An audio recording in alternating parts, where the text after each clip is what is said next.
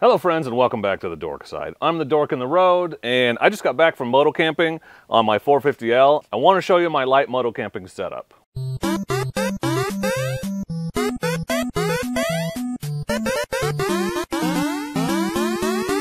I'm the Dork in the road and I want to be your internet riding buddy, so please consider subscribing and maybe even hit that like button if you get something useful out of this video. So I just returned from my first moto camping trip on a dual sport motorcycle. Believe it or not, all the moto camping I've done has always been off of adventure bikes. I've never gone on a dual sport before. A lot of you made a lot of comments about how I'm an overpacker and there's no way I'll be able to do it on a dual sport because I can't take very much stuff.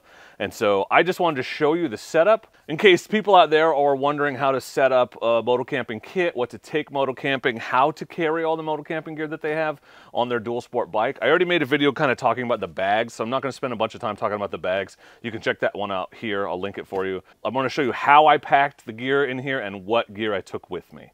That's sort of the idea for this video. Real quick, 4 bags on the bike: zigzag handlebar bag, buck and roll tank bag, coyote saddle bag, Rogue dry bag. This is 39 liters, this is 18 liters. These two only had camera gear in them and my flask. So the only thing to really know about what I packed up here that's relevant to people that aren't filming other camping trips is my Moto Camp Nerd flask. 9 ounces, sturdy, love this thing. Motocampnerd.com, but it fits perfectly in this buck and roll tank bag, which I'm not entirely sure is a coincidence, but yeah. So that's the only piece of camping gear in these 2 bags. So we're just gonna focus on what's going on back here. You probably noticed that my tent footprint is up on top. This was nasty dirty this morning and really wet, very moist. So I didn't want it in any of the bags. I didn't want it in the tent bag, getting the tent all nasty because it'll just mold up if I store it like that. So I just kept it on the outside of the bag and put it underneath the beaver tail of my coyote bag here. And when I'm done, when it's dry, I'll put it back in the tent bag. But for now, I'm just gonna hang it up, probably on the handlebars actually, and let it dry because it's still not dry. So here's my Rogue dry bag. I actually ended up getting things in a lot more compact setup when I left. So this doesn't really even have anything super necessary for camping. I probably could have gotten by without it, believe it or not, haters. But let me just show you what's in here so that you can see how I packed it when I came back.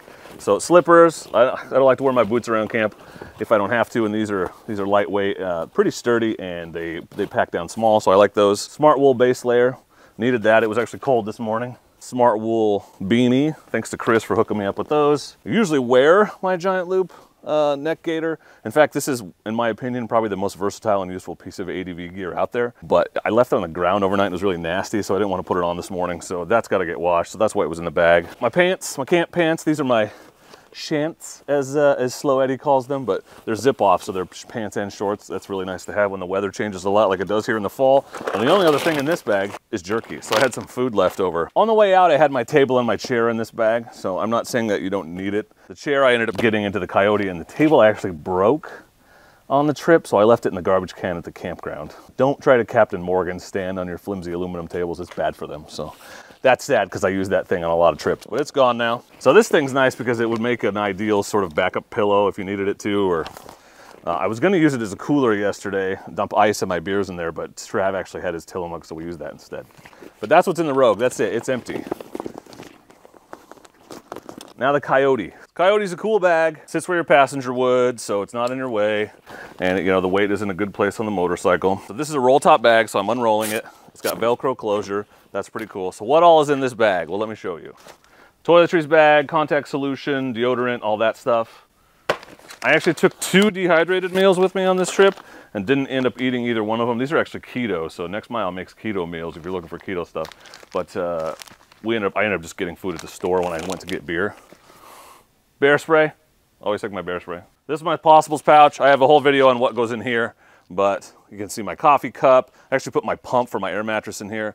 Ibuprofen, all my coffee making stuff, my headlamp, my knife, my permethrin neck gaiter, extra paracord, bug spray, all that stuff is in this bag. And I took my gravity filter this time, didn't end up needing it, but that packs down really small as you can see.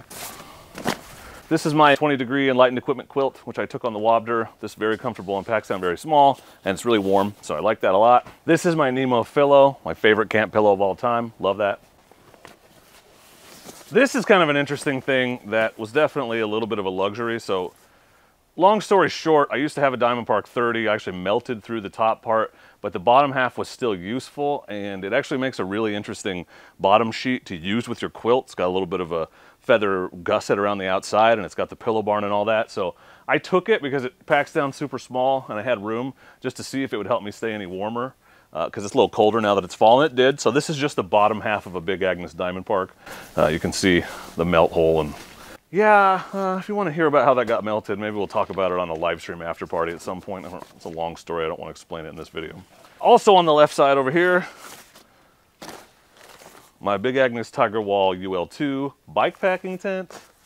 Love this thing. It's so compact and so easy to use. It sets up super fast. Once that ground cloth dries, footprint, I'll put it in here, but it's not in there right now. That's it for the left side. On the right here, I actually took my smaller Big Agnes sleeping pad to save room, my AirCore Ultra, and then this is my Sea to Summit Aeros Premium pillow. I just shove it in the same bag. Coffee. This is my new Mica Basin camp chair that Moto Camp Nerd sent me. This thing is great because it's rated for a heavy guy. It's all metal. There's no plastic, so like the buckle where all the pieces come together is not plastic like it is in some other chairs. This thing's super comfortable and easy to set up, so I like it a lot. Travel humidor. Couple Mr. Puff Puffs in there, and my jet boil. That's it. That's all I had on this trip. You can see the bag is empty. Nothing down there, nothing over there, all empty. And that's my Coyote saddlebag. That's 40 liters of stuff.